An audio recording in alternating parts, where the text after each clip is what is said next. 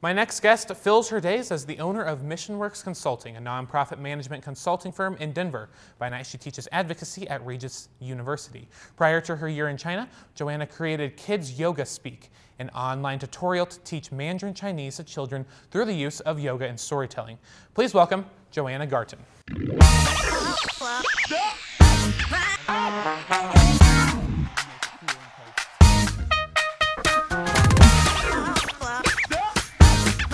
Today?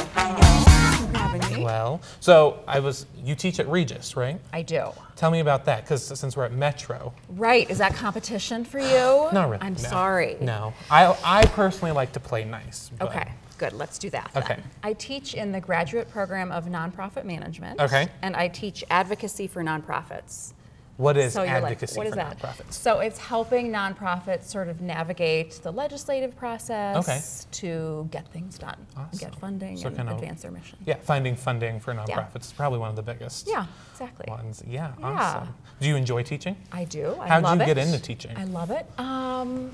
That's a really good question. I'm a lawyer by training. Okay. But I've done teaching sort of all my life. I taught English in Taiwan for a few years, and I loved that. And so I just sort of fell into this because I wasn't really loving practicing law in the traditional sense, but I wanted to keep my finger in it. And so this sort of helped me combine legal work and teaching. Exactly. And then tell me a little bit about teaching Mandarin online. Is that correct? Yeah, what's that like? Yeah, so that's fun. So that's something I started after I had kids.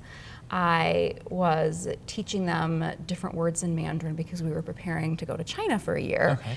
And I was sort of teaching them while I was practicing yoga at home, and I found that if I taught them 1 or 2 words over the course of 2 or 3 minutes of yoga, that would really stick in their brains. To teach them a word as I was making movements seemed to help them learn a little bit faster. Okay.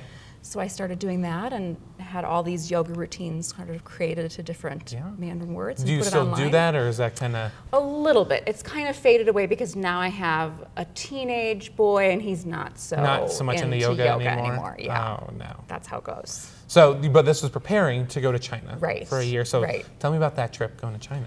What did you do? Oh, that was great. So both of my kids are adopted from China, and so we knew, my husband and I knew at some point we wanted to live abroad. And so when we kind of decided to do this, China made a lot of sense, obviously. And I spoke Chinese because I had lived in Taiwan many years ago, and they were Chinese, so it made sense to do that.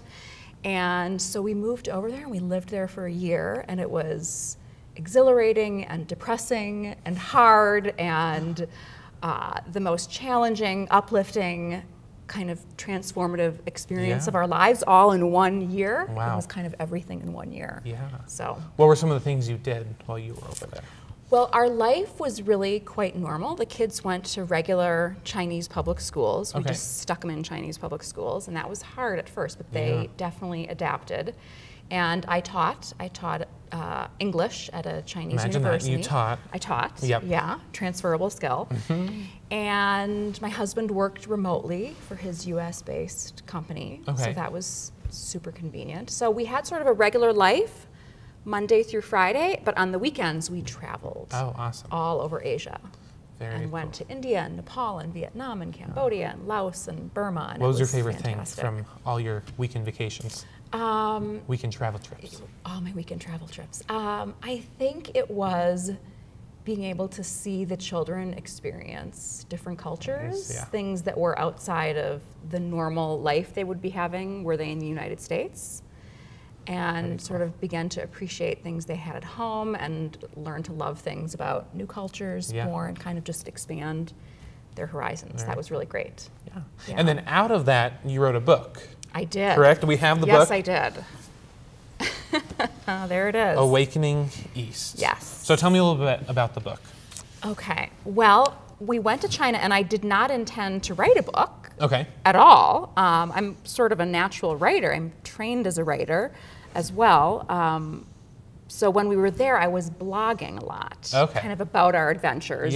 And we would have these crazy things happen because you're living in a communist country and it's just so ridiculous and wild and silly. And so these blogs were really well received by people at home.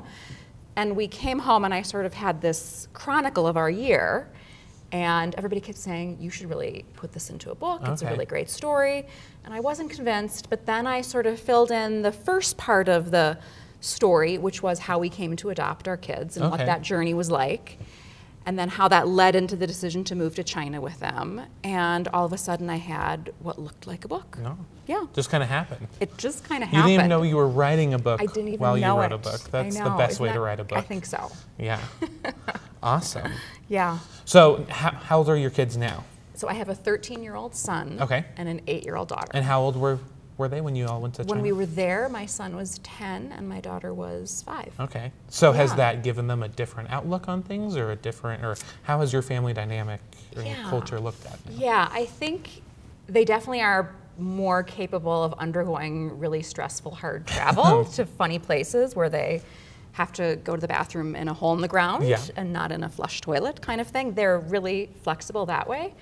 But I think they're also just more curious about the world. Okay. And they've definitely maintained the Chinese that they learned. So I feel like they have a much more global view, and I hope that that sticks with them. Awesome. Any Yeah. plans to go back to China, or what's your future plans? Yeah, we would love to live abroad in another country someday. Okay. Maybe not China. Maybe something a little more cush, Okay. like Italy or somewhere where there's good food and reliable phone service. Yeah. Somewhere a little at bit some more point. modernized. Yeah.